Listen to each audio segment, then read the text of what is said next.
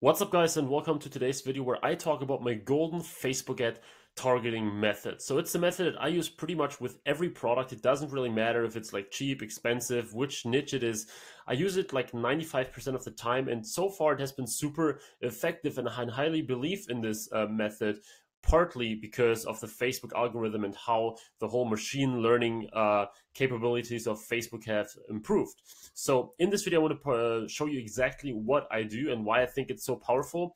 And before we start, just one little reminder that my high ticket live training will take place in around 1 week. So on Sunday, 7th October, I recommend that you check the link in the description for the training. There is the link. You can register super easy and quick, and it will be a great thing. So far, we have 300 people signed up already. So make sure that if you want to learn how to sell products for a few $100s, that you check this out.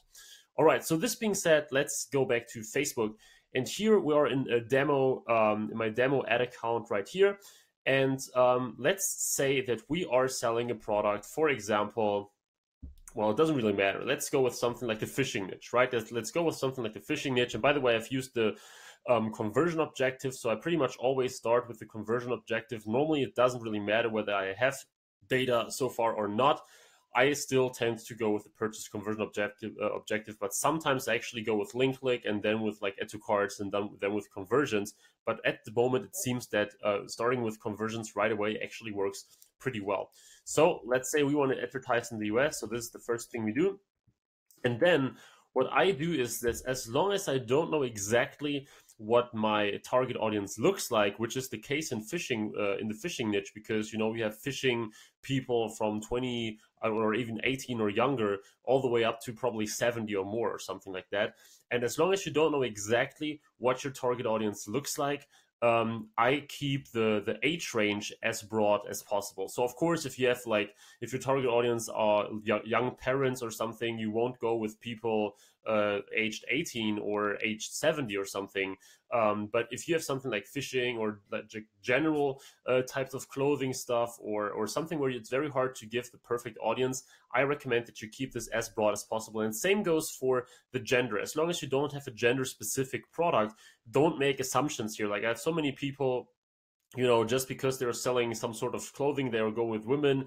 Just because they go with some sort of like gadget or toy related thing or sports or whatever, they go with men. This is definitely not a good idea.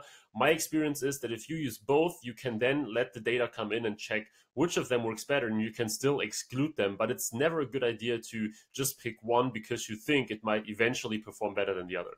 So we have all. What I do though is, let's first of all change this to the United States. What I do though is that if I wanted to target people in the United States, I always put English as a language, because that way I make sure that people who might not speak English very well are not included here. So of course there might be people who speak English, but even though they're not matched by this filter here, but I want to play it safe and I want to make sure that I only get the most relevant people possible. So then we go to the targeting section, and this is where all the magic happens. And this is where I believe many people make pretty big mistakes. So one of the common things that people do is that they segment their niche as much as possible. Let's say we go with a fishing example, and what these people do is they go ahead and they look for all the magazines, and they look for all the publications and groups and communities and shows and whatever it is. I remember that this was a very common method something like 2 years ago. Everyone was talking about this, writing a list of communities and games and whatever there is in this niche, and then testing all of them, right? And I know why people think it makes sense, and it sounds pretty solid at first, because you can find the interest and the fields that drive the highest conversion and the highest action. But the point is, Facebook by now became so dedicated when it comes to machine learning and matching the right people with your offer and stuff like that, that it's actually counterproductive if you split it up too much, and if you think that you can outperform and outsmart Facebook by saying something like, oh, I don't want to give you an audience of 1 million people. I want to give you 20 audiences of 50,000 people each. And I want to test this and this and that and that. And the problem here is that you're splitting your money so much that Facebook cannot make use of its full power and cannot use its full power because it's always limited to these small audiences. So what I would do here, let's say, as I said, we go with phishing. There are certain things that I normally do. So first, the most obvious one is that I go with a super broad interest. And in this case, it's only phishing, and we're still left with 44 million people. Now, this is a little too much even for my strategy. But when I go with phishing and then click on suggestions, I typically get other suggestions that are still very broad, but they're not that crazily broad like the original one. So phishing, yeah, extremely broad. But what if we use like recreational phishing? And now we can check what happens if we delete phishing. Now we are down to, well, at least 9 million. This is an audience that I would generally work with. Of course, if you have a $5 per day budget, probably it makes sense to stick into the like 1 million, 2 million people range. But we can have a look at like phishing rod. We can have a look at phishing reel. There are so many different related interests that all have millions of people in them, that you can easily pick one of those and still hit, I don't know, something like 4 million people or so. So let's quickly check what phishing rod itself without anything gives us. Well, 3.5 million. So this is an audience that I would target, for example. So you get the idea. I start with a very broad interest, and then I get a lot of recommendations from Facebook, and I pick the ones that leave me with an audience size of at least like 1 million all the way up to like 10 million. This kind of depends on the budget. If we start something with like $100, $200 a day, I have no problem using like 6 million people immediately. But if it's $5, $10, $15, probably it's not too useful to start that big. But 3.5 in my case would be totally fine for me. And this is the point, guys. If you give Facebook room to optimize itself and to optimize the ads for you, this will definitely help you with your business. And here is where I would put in the energy and the effort. So let's say we stick to this example. I would create one ad set with phishing rod, and then once it's done, I would create another one with, for example, the phishing reel and some other categories. The point is, all of them, of course, are highly overlapping, right? So if we target a phishing rod audience, a phishing reel audience, and some others, they are highly overlapping.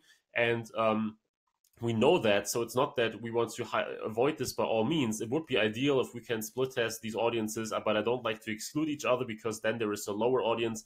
But then, of course, Facebook, if you have all these audiences, Facebook won't show, won't take like people away from another audience or something like that. So it still works pretty well for us. And this is the point.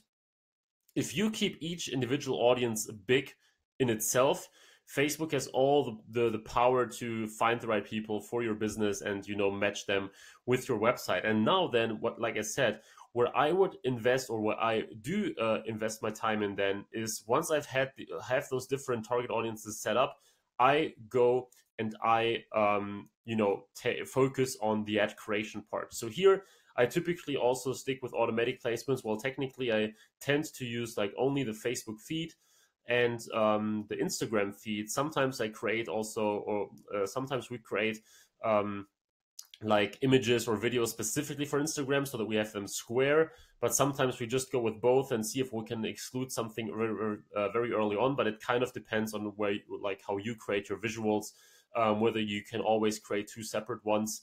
But these are the typical placements I go with. Like I said, sometimes it's even Facebook feed only, but I go with mobile and desktop at the same time. So by now, I don't really optimize my my creative to just one of those. So I go with all devices, and you see my whole strategy here is super broad. Like I'm not niching down my devices. I'm not niching down my I niche down my placements, but I'm not niching down my device type, my audience itself, etc. What I do though is I tick the only connected when to Wi-Fi box if I use video ads, because I know many people by now have like super big, phone plans where they get a lot of internet bandwidth on their phones.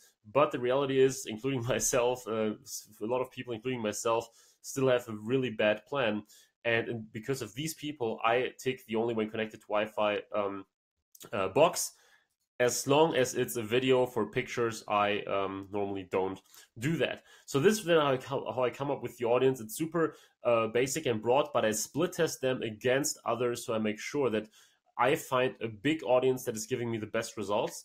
And then in the next step, I really go ahead and do extensive ads testing. So it's not unusual that we have like 5 to sometimes even 10 ads in one ad set. Now, of course, again, this depends on your budget. With a $5 per day budget, don't create 10 ads. It's just too thin. But if you have, for example, like a $50 or $100 budget, you can definitely create 5 to 10 ads and see which one are getting the best results. Because from my experience, it's making a bigger difference if you have an amazing ad that is catching the attention than it is to go super, super detailed with your audience and think that now you've cracked the code, but in reality, you know, your audience would have been in another audience anyway. And here's the thing, only if you know a lot about your audience, you should go super in depth. So this is the key takeaway here. Keep it broad if you are just somewhat experienced in your field, and only niche down if, first of all, you have a really targeted product where you know that there are just like 20,000 people in the world or in your country that could buy it or would buy it anyway, or because you know exactly who you're talking to and who you need to talk to. But in any other situation, you know, if you are just targeting like the fitness market and you think, yeah, well, I'm targeting a random fitness product and I don't know exactly what happens in this market, keep it broad, keep it general, and then split test broad audiences against each other and put a focus on your ads. This is exactly what we do. This is what we do since, I don't know, over a year now for sure.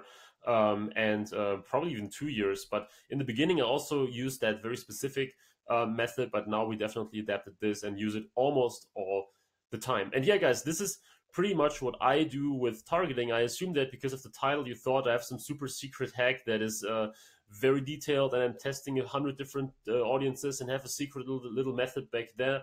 But in my opinion, your Facebook success doesn't stand and fall with the targeting as long as you keep it related to your key audience. So I hope this video was helpful. Nonetheless, I hope my explanation was helpful, because I know I talked a lot without, you know, doing too much stuff right here. But I think it's important to know exactly like why it works so well, why the Facebook algorithm does this so well, because they match the right people and they know who is more relevant to your business. And yeah, I hope that you like this video. As I said, please check out the high ticket training that we do on Sunday. As I said, 300 people are there already. Would be great if you are as well, because I will show you how to sell hyper expensive products with really high margins. So this being said, guys, really hope you enjoyed this video. If you did, please leave a like and subscribe for more. And I will see you in the next video tomorrow. And all the best with your business. Bye-bye.